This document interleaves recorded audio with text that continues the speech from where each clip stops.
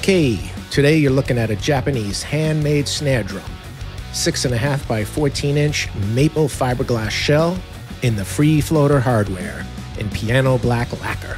Let's go. This model was built in Japan and is one of the very first to go into production. The pearl maple fiberglass shells are maple shells that have been laminated with a fiberglass netting to create a seamless shell. I can tell by the rough surface on the inside of this drum that it was handmade, and it's a one of a kind. The bearing edge is in excellent shape. Yes, most of my drums in this series so far have been bought from Japan. I figured I'd show you a complete teardown and rebuild. I had already rebuilt this drum and brought it back to life before this video, but I tore it down today just for you.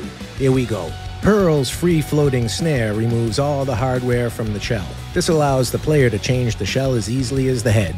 The throw-off, lugs, and other hardware are part of the special edge ring, which holds the drum and the heads together. It's even got a bearing edge cut into it. Once you get the drum apart, I start by cleaning all the chrome. I use Fuller's Kitchen Wax and 000 stainless steel wool pads. As I mentioned in earlier videos, I use white lithium grease on all my parts. It's heavy, it's clean, and despite the fact that it's grease, it doesn't loosen once it's tightened. These are the first generation lugs on the free floater. They're machine spun and chrome plated.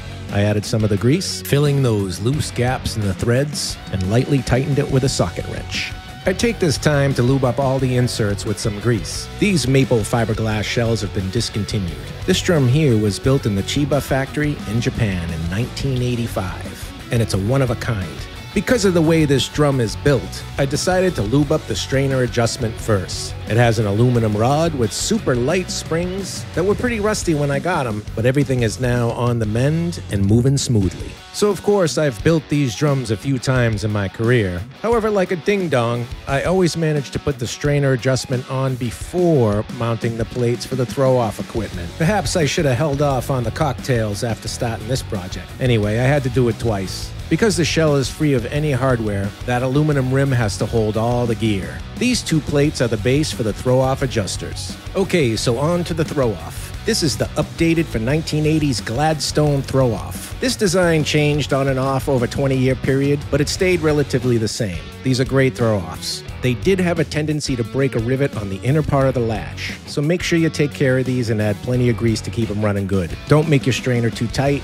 That puts too much pressure on all the parts. I like to push the grease into the rivets with a small brush. I just do the whole thing over and over again, and I make a big mess. Just make sure you polish it up when you're done. The second butt plate strainer is a little bit different. It's got a lot more parts, so use your discretion when tearing this one apart. I happen to take the whole thing apart. It took me a while to get it back together, but you can grease this thing up without tearing it apart. With the maintenance complete, I can put this whole thing back together now. Here you can see the mistake I made by adding the snare adjustment before adding the mounting plate to the hoop.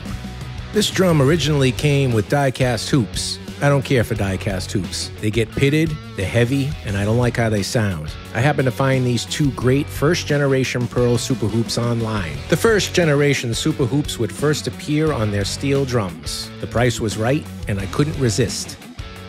With the operation complete, it's time to pop on the heads. Grab some fullers and shine up all that greasy hardware. Of course, I won't use anything else other than the Remo Snare Hazy Ambassador on the bottom. I'm not going to get into the specifics of how to adjust snare drums. I think it's something everybody should learn on their own. However, these particular snares would overshoot the head by an inch on each side. This meant that the wires themselves were the only thing touching the head. It's a beautiful design, and they sound fantastic. Okay, time to put the top head on. This is a Ludwig Silver Dot. I found it at half price because it has a misprint on it. I figured I'd give it a try. The original tension rods on this drum were in rough shape, but instead I just bought some brass ones. These kind of match the badge, and I thought it kind of gave it a cool look. Of course, I added the Danmar washers to minimize slipping. I don't know what else to say. That just about does it. Thanks for watching, and let's give it a listen.